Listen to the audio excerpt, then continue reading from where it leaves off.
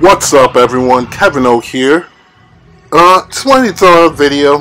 Haven't uploaded in like a month now since competition, pretty much, and just stuff from after competition.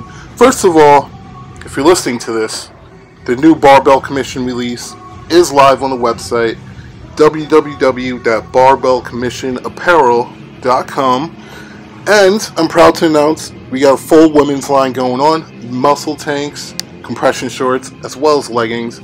And of course, all the usual suspects on the guys line.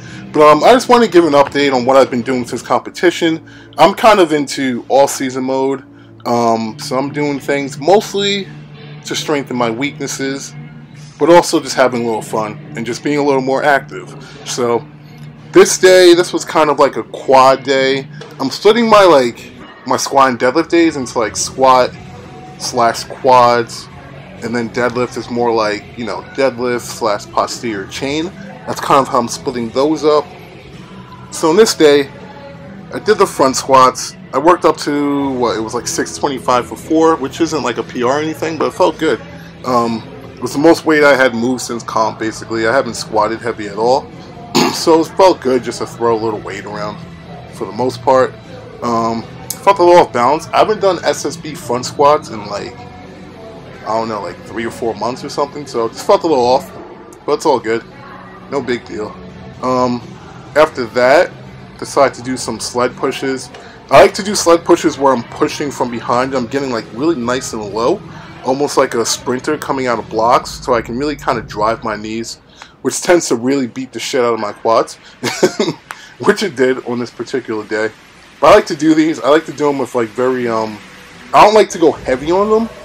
I do them more with moderate weight, where it feels like a little weight, but it's not like maximum weight where I'm not actually sprinting. Like, I like to be able to actually sprint with it. So, did those. They hit quads really well. I like them. And it's more active. Works my lungs a little bit. It makes you feel more like an athlete again. So, I always like to do stuff like that in the off season. Here's what you guys are probably watching this video for.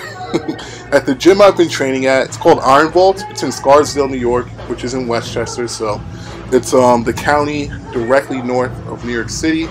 I've been training there lately. I love the gym. It's an awesome gym.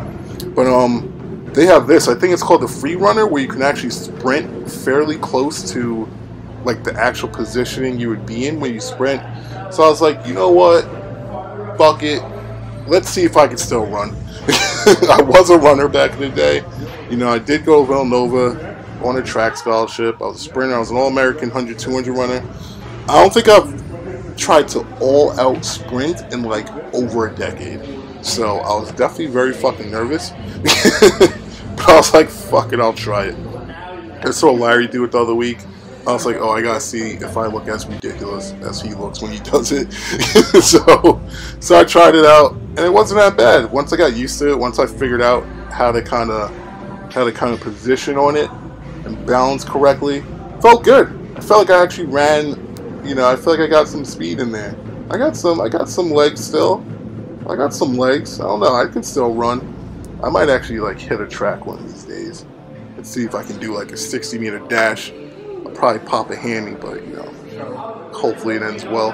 But that's what I did. After that, that was it for that day. Another day I went in, I did some log presses. I did some decline bench, but on a flat bench. It was closer to a flat bench, but I just wanted more of a decline angle. So I just kind of put my feet up and kind of lifted my hips up just a little bit. Felt better. It was easier on my chest and my shoulders, so it was fun. That was the first time I benched since comp, so it was like 3 weeks after. It's been a while, but I'm chilling. I'm being more active, doing my off-season thing like I always do. I'm trying to switch it up. I'm trying to do some hypertrophy. Things are feeling good. My body weight right now is like 238. I think the next meet I'm going to do will be the hybrid performance meet down at Stephanie Hayden's gym in Miami. It's the first week of February. So I got quite an off season ahead of me. That meet, I'm like 5-6 months out. So I'm looking forward to it though. I really want to get over 1,000 kilograms, which is 2204 total.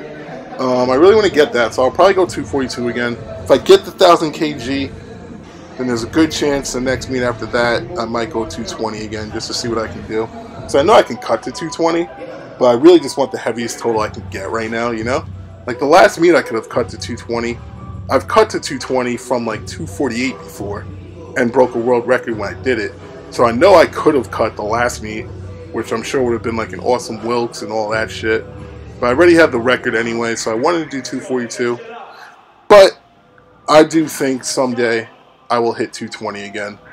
I have to give it one more last hurrah and hit at least like 2150. So we'll see. But the next meet's not gonna be till like February, so we got plenty of off season ahead. I'm looking forward to it. And yeah, that's pretty much it. You know what? I'll even throw a code below for like 10% off or something, the new stuff. But go to the website. All the older stuff will probably be on sale. And check out all the new stuff. We got great new colors. Obviously the stuff I'm wearing in this video.